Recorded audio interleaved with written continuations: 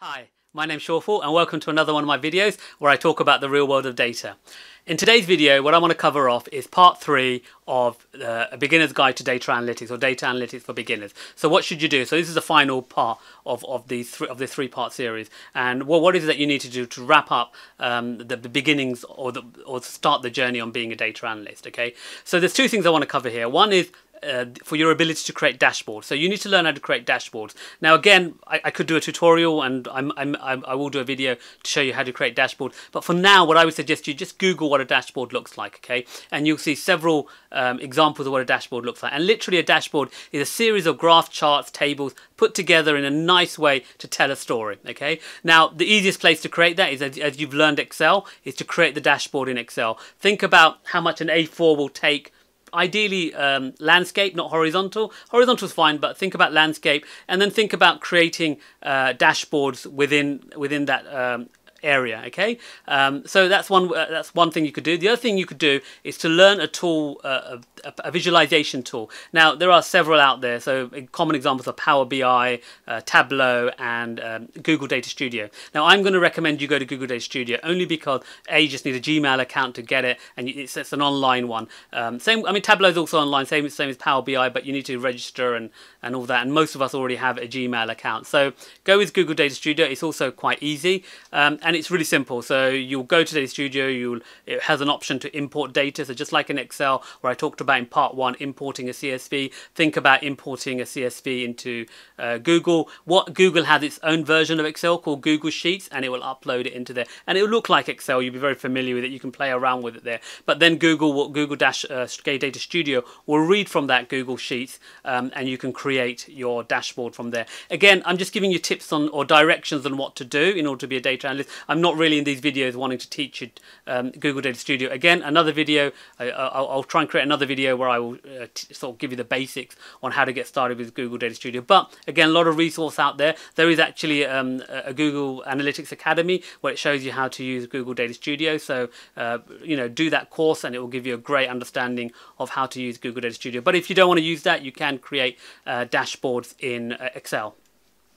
Now the other thing is you can also create dashboards in PowerPoint, and it's another skill you should learn. You should learn how to use PowerPoint, okay? So be very proficient in how to use PowerPoint. So if you haven't got a copy of PowerPoint, you can download it for a free trial from Microsoft. Ideally, your workplace will have it, or if you're a student, your university will have it. But if you don't have PowerPoint, like I said, just get a trial version from Microsoft and learn how it works, okay? It's a very versatile tool in terms of presenting.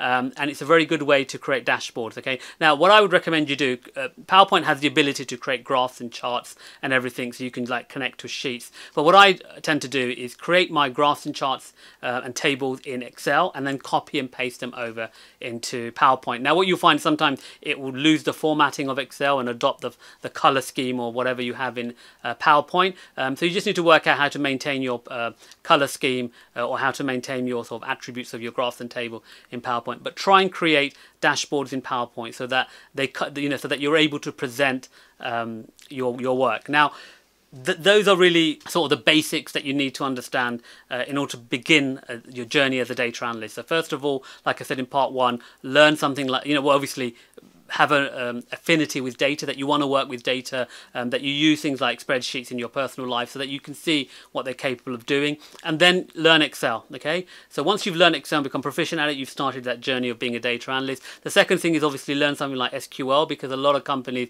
will have databases and they would need someone who has SQL skills to access it. So in part 2, I talked about learning SQL, and then obviously get more proficient at Excel, so that you are being able to create graphs and charts in Excel, that you're able to automate those or update those graphs and charts automatically just by copying and pasting data. You should have learned things like VLOOKUP and pivot tables in Excel in part 1. And then in part 3, really it's about learning how to present your data, okay? So either in a dashboard, Excel serves very well as a dashboard. You can use Google Data Studio, or as I mentioned on the last item is PowerPoint. Okay, so Microsoft PowerPoint. A lot of businesses use that. They will always present findings in that. So see if you can create good PowerPoint presentations. Okay, well, thank you for listening to the last part of my series on A Beginner's Guide to Data Analytics. I hope you found it useful. I hope it helps you start the journey of being a data analyst. Yeah, if you have any questions or comments, please jot them down below. And thank you for listening.